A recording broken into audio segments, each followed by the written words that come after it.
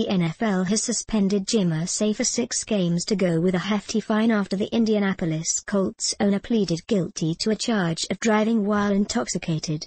Ian Rappaport of NFL.com reported news of the punishment Tuesday. Irsay provided an initial statement following the suspension and fine, courtesy of Eye on Football via Twitter. Irsay was arrested in March for operating a vehicle while intoxicated as well as 4 counts of possession of a controlled substance, according to Josh Katzowitz of CBS Sports.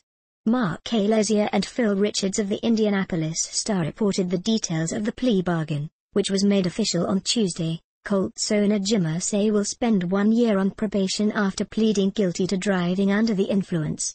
During a change of plea hearing held this morning at the Hamilton County Courthouse, Irsay entered a guilty plea for 1 misdemeanor charge of impaired driving stemming from his arrest by Carmel police on March 16.